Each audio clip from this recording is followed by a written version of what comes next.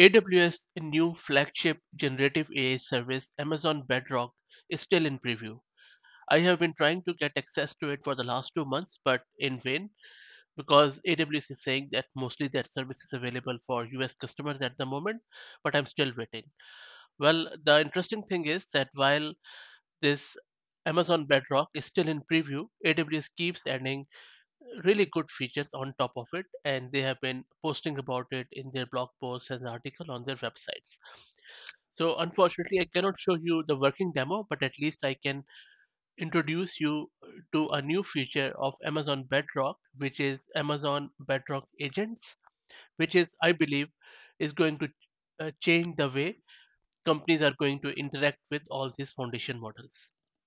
Just to reiterate, the purpose of AWS Bedrock services that it enables you to make API calls to various publicly available or externally available foundation models. These foundation models are from various companies like AI 21 Labs, Anthropic, Cohere, Stability AI, and various others. So all you need to do is to write a Lambda function or a program or even from your application. By using Amazon Bedrock service, you make API calls to these foundation models and use it. You can use them for text to text translation or summarization, classification, or various other generative AI tasks. Now, with AWS Bedrock agents, AWS has taken it one step ahead. Agents for Amazon Bedrock or Amazon Bedrock agents enable you to integrate Amazon Bedrock service with your own company's applications. So what happens is that you deploy and schedule these agents in Amazon Bedrock and point these agents to your company's applications. Those companies' applications could be Lambda or anything.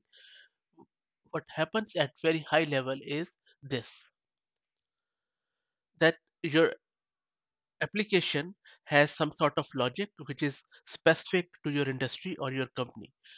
Agents for Amazon Bedrock make an API call to your application which instruct it to do a specific task in a certain way with the help of generative AI.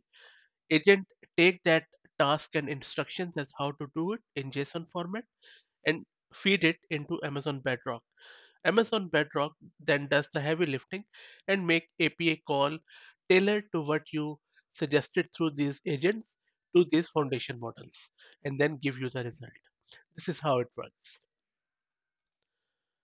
Now let me show you some of the screenshots as how to get started with these agents for Amazon Bedrock, and I have taken these images from AWS own blog, and I will definitely paste the link to that blog in video's description because there are also good detail too in that document. So in order to get started with these agents, first you need to go to Amazon Bedrock's service. And as I mentioned earlier, it is still in preview, so you might not be able to see it, but still we can play around with it. Once you are there, all you need to do is to click on Create Agent.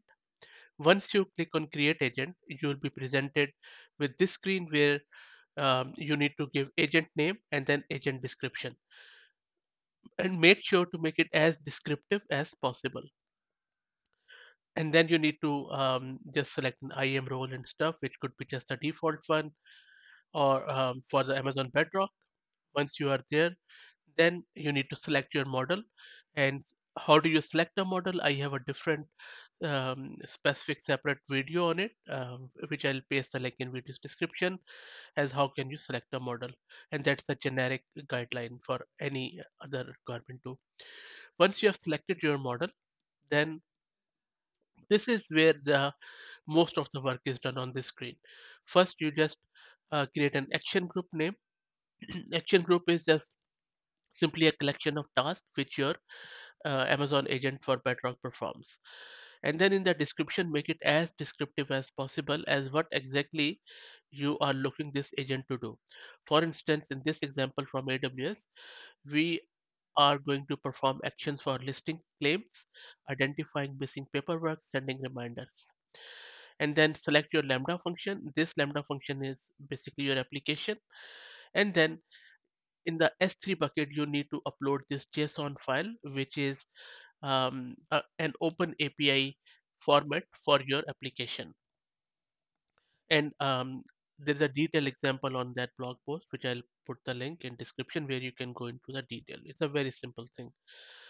Okay, so once you have specified your name and your application, which is the Lambda function, and then your JSON file for API specification, then all you need to do is simply review your information and then click on create agent. Once you will create it, agent will be ready state, and then all you need to do is to deploy it and use it. So this is how no, this will be working once you deploy the agent and integrate it with Amazon Bedrock. Now coming back to our diagram, you can see the flow. On one side, Amazon Bedrock is doing all the heavy lifting of interacting with your LLM or foundation model, whereas on the left hand side, this agent is interacting with your application. So this is bringing your application closer to the foundation model and masking a lot of detail from you. Once this is available to me, whether in preview or through the general availability, I will make another video to show you end-to-end process with an example how to implement and then run these agents. I hope that you found it useful. If you have any question, please put it in the comment section. And if you like the content, please consider subscribing to the channel. Thank you very much.